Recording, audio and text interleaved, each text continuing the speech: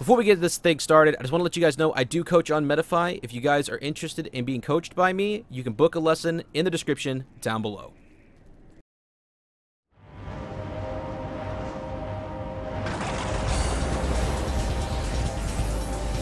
Hey! Okay!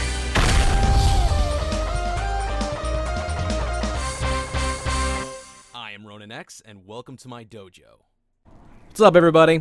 Hey, does your disadvantage suck with Kazuya? Okay, great. You're just like everybody else. In this guide, we're going to be talking about all the things you can be doing to make your disadvantage better, make better decisions, and just generally how to work around your opponent when you are just getting dumpstered on. Key things that we'll be talking about is going to be how to get out of the juggle state, how to recover and mix your recovery properly along with just your disadvantage in general, and your ledge options when it comes to getting off of ledge and you're being ledge trapped. Without the way, let's go ahead and talk about juggle state. The key to getting out of disadvantage is understanding how your opponent wants to hold their advantage.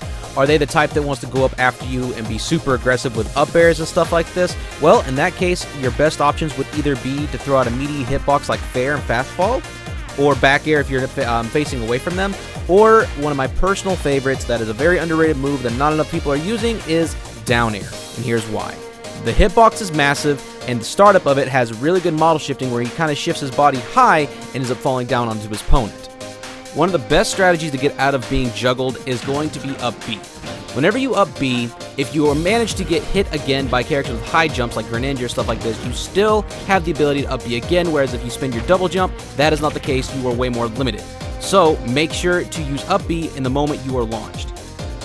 So, whenever you up B, if you immediately down air, one thing that is good to know is you were able to auto cancel on the ground. Or you can immediately do this and DI towards a ledge and grab ledge instantly. So in situations where someone like Falcon is chasing with up airs, it turns into a great counter hit option to get out of disadvantage. Don't be afraid to throw out down air in these situations as well when you're off stage, just because you are able to jump and up B to recover as soon as you do so. And in general, even if you're not trying to go for a reversal, it's just a good way of getting down and being able to recover at angles that are more favorable that you can cover.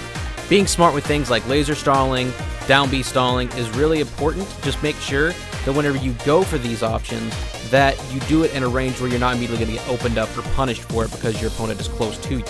Mainly talking about laser. Laser is a good stall option if your opponent is far away because you have time to air dodge, but if they're too close to you, they will end up being able to hit you and possibly edge guarding and killing. Now let's talk about down B. Down B is such an amazing tool because it's great for stalling, because you pretty much can stall with it infinitely. It can be B reversed, and it has armor on frame 4. In situations when you're trying to force your way down, you can go for something like air dodge, don't fast fall, and then B reverse towards your opponent if they're trying to catch your landing with things like dash attack or meaty hitboxes. It can also be super useful in situations where your opponent is trying to mash at ledge to ledge trap you, whether it's like a Mithra mashing down tilt, or just characters that like to ledge trap by just putting out long-lasting aerials at ledge. It is a really good reversal to just kind of throw out, get a command grab, and get off the ledge.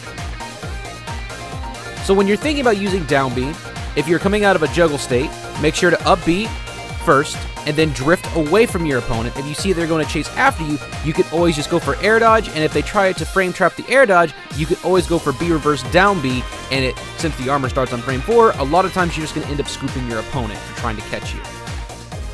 Now let's talk about Kazuya's recovery. First off, I just want to say, whenever you are recovering low, it is almost always smart to recover first with up B before you jump. For similar reasons for why it's smart to do this whenever you're in a juggle state. You burn your double jump, and you get hit, you're just immediately going to be limited in what you're able to do at that point. So if you up B and you get hit when you up B, you can always just up B again. You can't do that with your double jump. Another fine point is the startup hitbox of your up B is pretty big, and a lot of times it sends your opponent in favorable positions whenever you get set up in situations where you get stage spike and you tech and immediately up B. Make sure to mix up whenever you're actually going to grab ledge or when you want to go for certain kinds of reversals like side B, down B like we showcased before, and sometimes you can even get up air. So you want to be aware of when it's okay to go for these types of reversals. Mainly whenever you see your opponent playing super aggressive and throwing out a lot of attacks at ledge is normally the best time to go for them. But if you think that, hey, if I up B right here at this time, it's very linear, if I snap ledge, I'm just going to get down air, just don't be afraid to use the air drift of your up B to drift back a bit, and then try to do something like mix it up between like air dodge and grabbing ledge, or just simply going above ledge, and sometimes you can even hit them with an aerial like fair, stuff like that. Now for getting off ledge. The best way to figure out how to get off ledge is make your decision making based off of how your opponent wants to ledge trap you. Are they the reactionary type?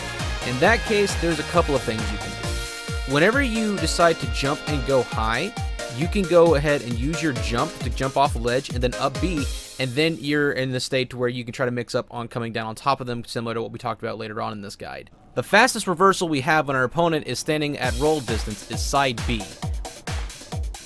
The reason this move is so good is because it's hard to react to, and the aerial version of this has a longer stun box that crumples your opponent, compared to its grounded counterpart. Another good mix is going to be jump and angle down laser, because when you do this, if they do manage to block the laser, you can immediately fast fall down with an aerial of some sort, and then at that point, you can either go into electric or something like that, because if you go something like Nair, that's -3, or fair is -5, so making it pretty safe to go straight into electric once you fall down, or you can even do things like tomahawk down.